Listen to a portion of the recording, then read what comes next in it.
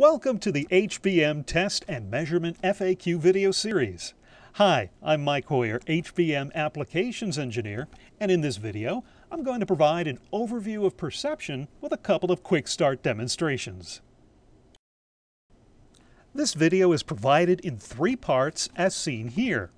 Although we encourage you to view the entire video for a good comprehensive overview of perception, you can also forward to the beginning of any part by advancing to the time indicated here. Now before we start the perception software, we'll first point out the variety of ways a perception PC can be connected to Genesis hardware. First, a perception PC can be connected internally when it's integrated into hardware like a Gen 3i or a Gen 7i. Second, a perception PC can also be tethered, for example, to a Gen 2TB, a 3T, a 7TA, or a 17TA via a 1 gigabit or 10 gigabit copper or fiber Ethernet connection. Now, also by default, the mainframe's Ethernet has a dynamic or DHCP address. However, for more permanent installations, we recommend using a static IP address. Now, third, a perception PC can also be tethered to an ISO 5600M via a USB connection. Now, perception also has 2 graphical user interfaces, or GUIs. The most popular is the Perception Standard, which we'll focus on in just a moment. There's also the Perception Instrument Panel used on integrated Perception PC touchscreen mainframes like the Gen 3i for quick setup and simple troubleshooting applications. We'll be focusing on the more commonly used Perception Standard GUI during this particular video demonstration. Now, to change the default startup GUI, select Preferences from the File pull-down menu to display the preferences window, as seen here, and click on Startup in the left column to make changes in the enclosed area seen in red. You can also change the default user mode and show the startup dialog as shown in the blue region. Now, in this example, we'll choose to show the user mode selection dialog as seen here, so we can make our selection every time we start perception. Okay, I just started perception in the continuous mode.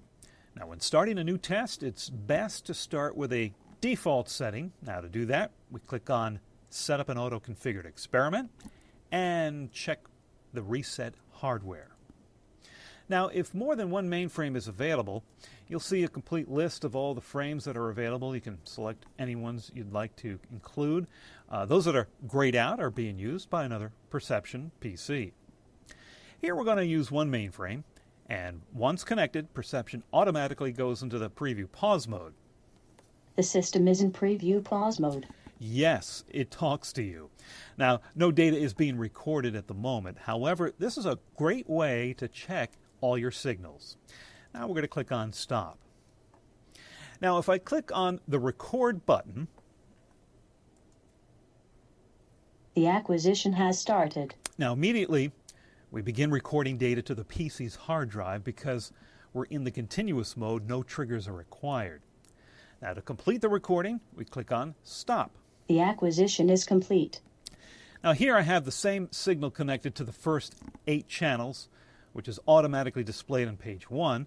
You can also toggle through the remaining pages to see the additional analog and digital signals. Now, clicking on the Recordings Navigator, we can actually take a look at the archives tree and see that the data, because the hardware or the hard drive icon, is on the Instrument Recordings folder. And this is where the data is currently being stored. If I wanted to change the location of stored data, I can right mouse click on any folder and make that the current folder. You can also change the name of the file that's being stored by clicking on the 3 dots here in the acquisition control panel. Change the name here or put in whatever start number you'd like to start with. And if you'd like to see all the data we just recorded, you can click on the asterisk at the bottom of the display. To zoom, you simply just zoom by clicking and dragging. Now, to make measurements with cursors, you can click and drag the cursors and place them on the screen. And here's an important side note, a nice handy tip. make the cursors a little bit bigger by going to the File Preferences section here for display, and use the large vertical cursors by default, because that's going to make it a lot easier to see the cursors and drag them onto the screen.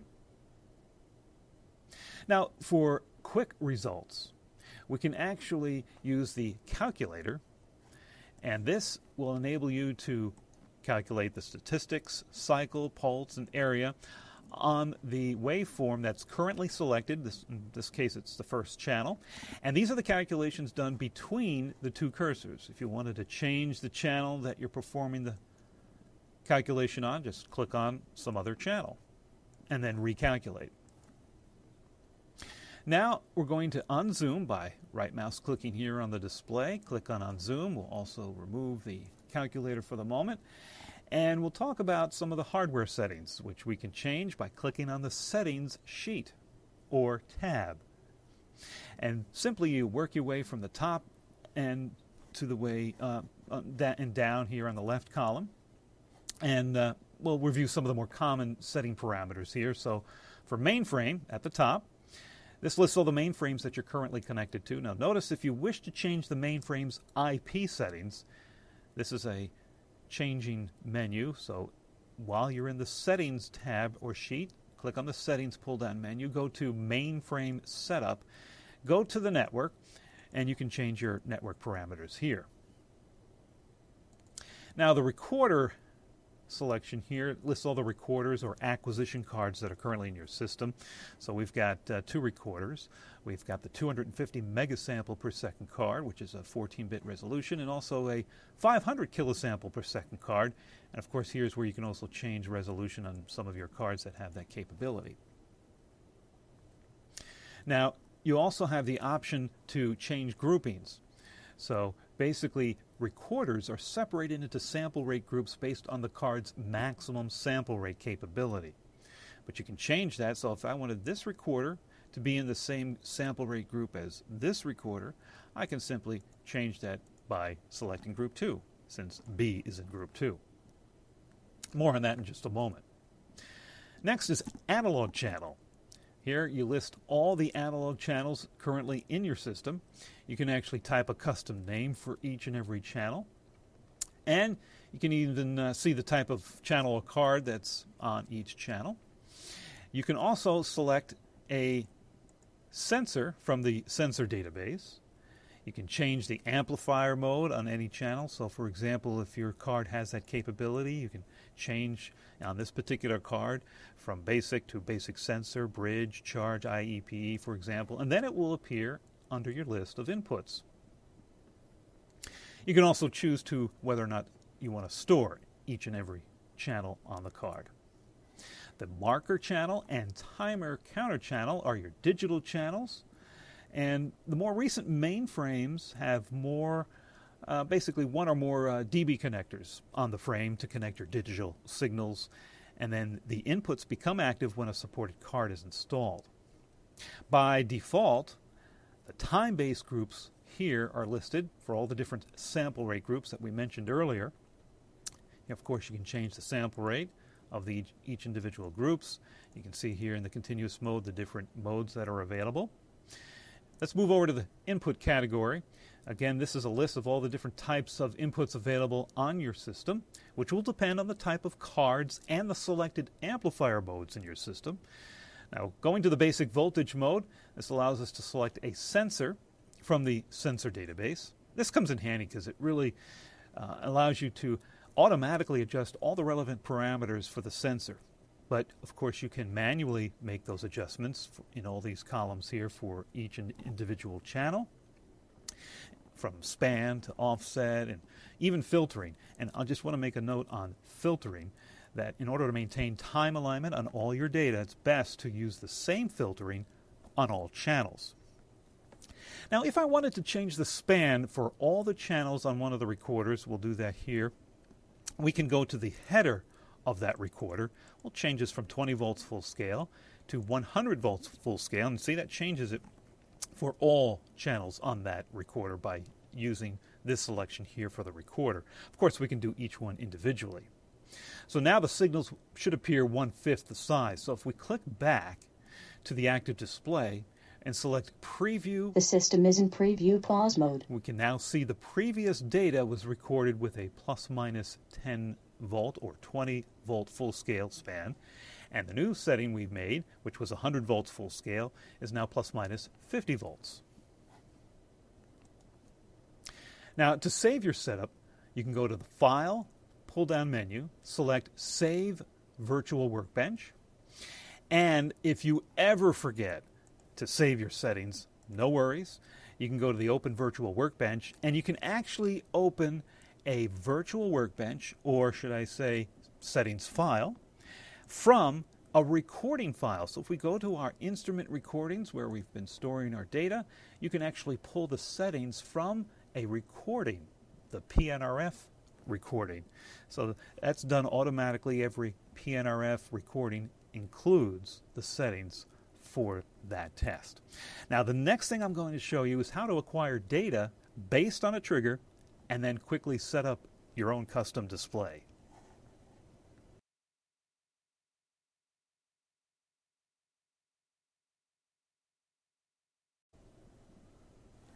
Now, this time I started perception in the single sweep mode with default settings, which means the analog triggering is now set up such that the first channel by default is turned on for each card and set to 1 volt. Back to the active display, if I click on the record button, The acquisition has started. the system waits for a trigger. Now, if I send a trigger signal, the system will capture a single sweep and automatically stop. Now, if I click on the asterisk at the bottom, you can see the entire sweep. Looking at the time base, we see that the pre-trigger on Group 1 and Group 2 is set to 20%. 10 milliseconds is the total sweep length for Group 1, 100 milliseconds for Group 2 because they have different sample rates. Now, if I click on the header here for trigger position, I can actually set the settings menu to be basic or advanced. I can also select the sweep trigger values to be in percentage, samples, or in time. We'll select time. So here we have 2 milliseconds, which is the 20% for pre-trigger. If you click on any of these entries, you can change them. We're going to set this to 1 milli. So now this is 1 millisecond. Now, if we go back to the active display, we can see that the previously recorded signal, if I move these cursors, you can see the trigger mark here at the top. You can also see we have a minus 2 millisecond or 20% pre-trigger and an 8 millisecond post-trigger, which provides us with the total sweep of 10 milliseconds. Now we'll record a new signal. The acquisition has started. Now I'll click the asterisk at the bottom, and we see that the new trigger marker at the top is now shifted to the left. Looking at the time scale at the bottom, we got a minus 1 millisecond pre-trigger, and on the right, a 9 millisecond post-trigger. Again, still 10 milliseconds, but now the pre-trigger is set up differently like we did in the settings menu. Now, creating a custom display is very easily. We can just click on a blank area at the top, click on New User Sheet, and then we're actually going to place our Data Sources Navigator. We'll pin that here on the left. We can actually click and drag any group, recorder, or channel onto the display. We'll drag the recorder A, and automatically all the analog channels are displayed on page 1 and the digital on page 2. So now what we can do is add another user sheet, and this time we're going to click and drag channel 1. We'll click and drag channel 2. You can actually drag channel 2 to another pane if you'd like, or you can just drag it back to pane 1. If you right mouse click on the display, you can bring up the display window to change the display setup attributes, the annotation and grid attributes. The pane setup is another way of adding additional panes and setting up your additional channels, so you can bring them over like that. And you can also go to Trace Setup, where you can actually add a 0 line to your channels and traces. You can actually change your trace colors if you'd like. So very simple and very flexible. Now you can also change your layout. So you can have a single, dual, triple, or quad sections. We'll do a cross-quad section here, and you can add things like a spectral display. You can add meters or a user table. We'll add a couple meters here, max and min, for example. And then you can even add, let's say, the image of your test. Or, if you wish, you can even add maybe a logo. It's up to you. Now you can even change the different sections and size them differently if you like as well. Now you can also export a recording very easily into over 25 different file formats, including MATLAB, Excel, ASCII. In fact, with MATLAB, you actually can download a DLL from our website so you can recall data directly into MATLAB.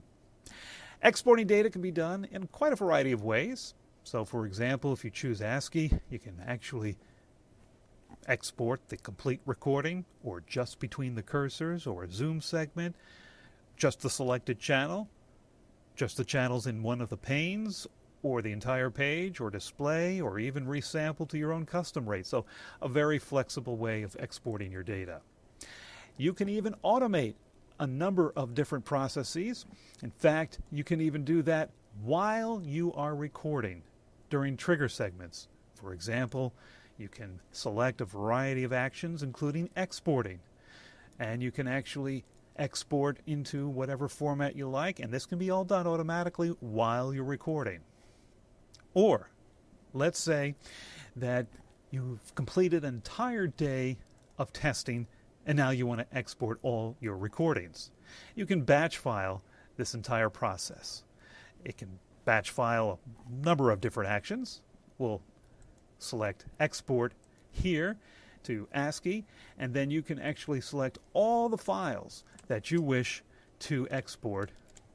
Maybe these are all the files you've worked on for the day, and you can actually export with the click of one button. Now, to see demonstrations on creating automated formulas, custom reports, trace markers, various user modes, and much more, please view the many additional perception videos available in our FAQ video series.